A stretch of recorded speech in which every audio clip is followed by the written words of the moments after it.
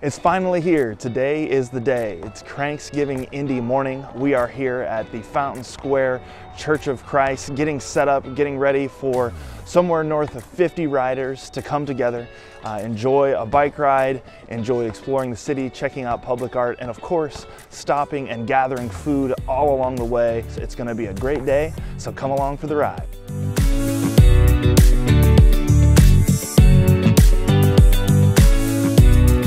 Registration is well underway this morning. We've got a great group forming for CranksgivingIndy. Right now, riders are getting set up with their manifests, they're checking out ride maps, planning their routes, and soon we will give rider instructions and send the group on their way out into the city to explore and gather food while having a lot of fun along the way.